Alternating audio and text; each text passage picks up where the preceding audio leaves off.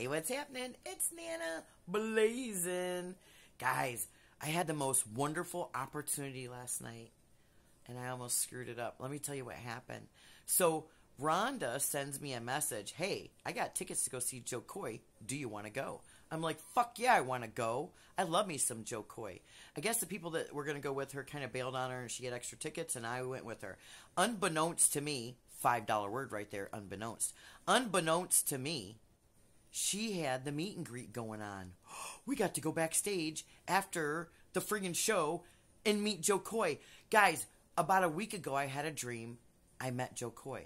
Now, I thought the answer to this dream was her sending me the message, I got an extra ticket to Joe Coy. Do you want to go? I had no idea I was going to meet him. I was crying. I was so emotional. Oh, it was so fantastic, right? But here's what happened. When I got there, I ate an edible, and I had my vape pen. The edible didn't kick in right away. It kicked in right in the center of Joe's set, which he fucking killed it. He killed it. He's so funny. I love him so much. Anyway, I was going to be like, I'm going to think of something really funny to say to him when I go backstage. I want to make him laugh. He makes me laugh consistently.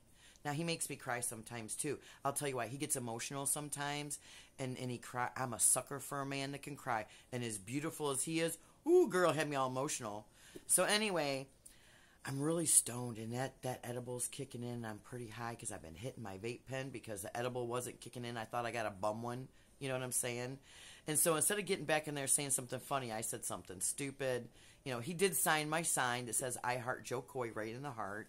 And I have an autograph of his movie, Easter Sunday. So anyway, here's what I wanted to say. Okay, I planned this, and then I fucked it up. I wanted to say, hey, Joe Coy, it's so nice to meet you. And I'm so glad I had an opportunity to get a picture taken with you before my eyelashes fell off and these eyebrows melted away.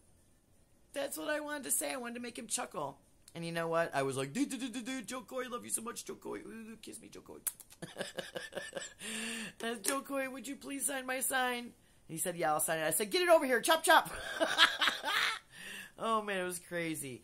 And anyway, he killed it, as he always does. And it was a great show. And thanks, Rhonda, for inviting me to go. And happy Mother's Day. That was her and our Mother's Day. We got to go see Joe Coy. That was pretty awesome. Anyway, puff tough. Love you long time.